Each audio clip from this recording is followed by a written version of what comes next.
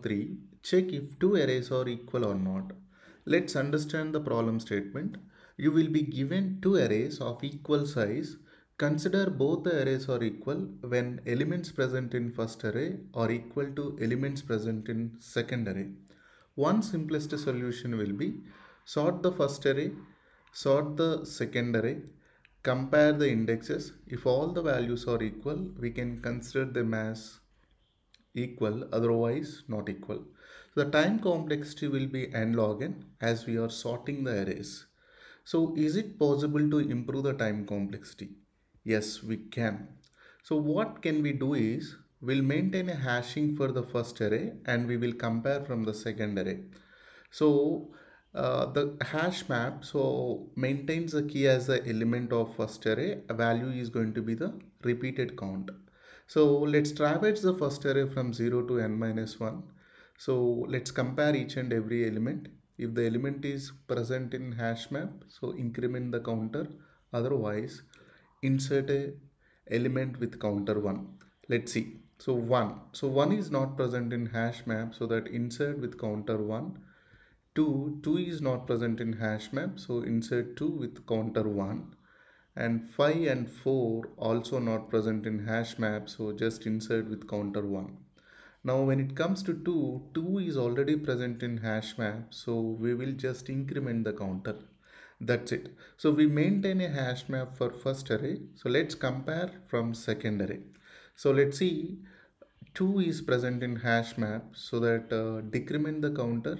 So now the counter will be 1. Again 4 is present in hash map, so decrement the counter again. And 5 is present in hash map, so decrement the counter. Again 2 is present in hash map with counter as greater than 0, so that you can decrement the counter. Then 1 is present in hash map, so that you can decrement the counter. Now you see we already reached the end of the array, so it means all the elements of array 1 is equal to array 2. So we can return true. The time complexity here will be linear because we are just traversing from arrays individually. Also, we also maintain the data in hash map, but whatever operation you do on hash map, whether it is search or get or update, on an average it is constant, so that the time complexity will be linear and the space complexity will be also be linear, because when elements are unique, the size of the hash map is equivalent to the array size, so that the space complexity will also be linear. That's it. So let's understand the negative use case. So we have 2 repeated twice and 3 repeated once. Let's compare. 2 is present and the counter greater than 0, so update the count. Again 2 is present, so counter greater than 0, then update the count. Now 2 is present but the counter is equal to 0, so that we can blindly return false. That's it. So let's implement this. So what we do is we are going to maintain a map where value is going to be long and the counter is going to be integer, because they are giving long array. So this is your counter map, which is equal to new hash map. Yeah.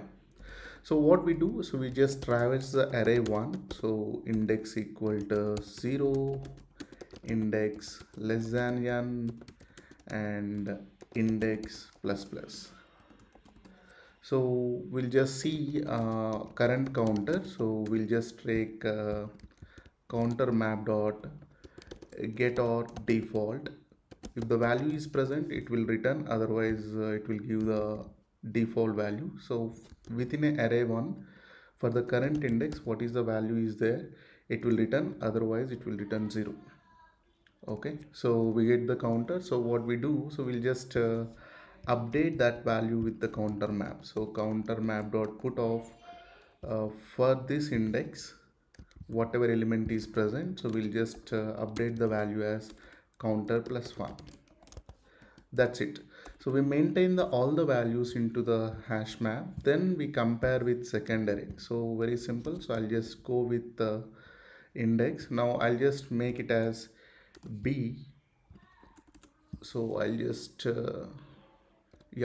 just use get or default from B index. I'll get the counter.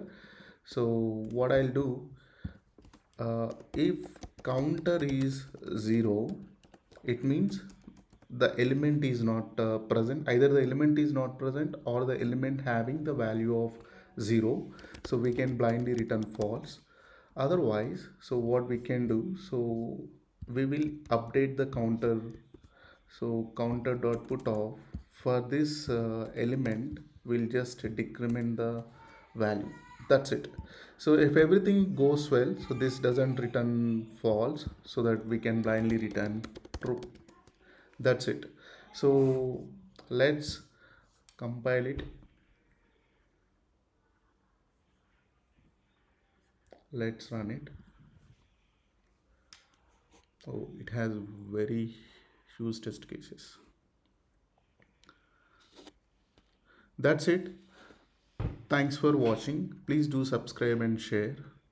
Don't forget to click on bell icon. Thank you very much.